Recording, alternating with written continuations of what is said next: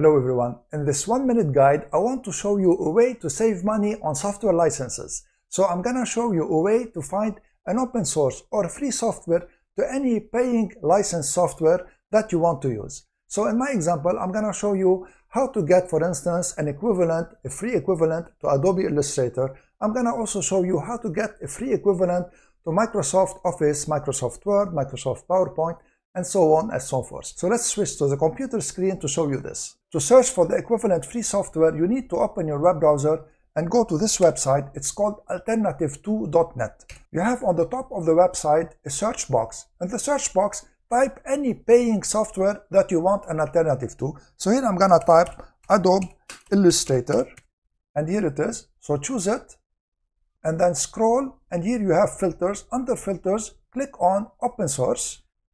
And Alternative 2 will give you the best free option for Adobe Illustrator, that is Inkscape here. And from my experience, I've been using Inkscape for years and years, and it's an exceptional software, and it really is a good alternative for Adobe Illustrator. And if you want to download it, scroll to the bottom to find the information about the software, and here it is, and then click on the link that you find here, and it will take you to the original website of the open source software.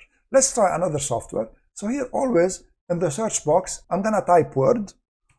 So this is Word, and you have Microsoft Word. And as we did for Adobe Illustrator, I'm gonna click on open source here. And you're gonna see that the best alternative is LibreOffice Writer.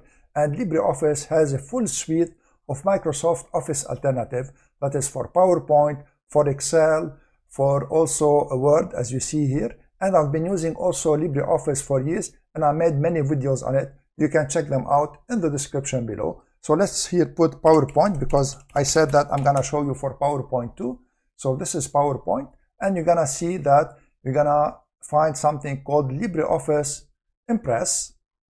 And here it is, and this is from the LibreOffice suite. I hope that my video will help you in finding the free software that you're looking for. If you like my video, please share it, subscribe to my channel, and give this video a thumbs up.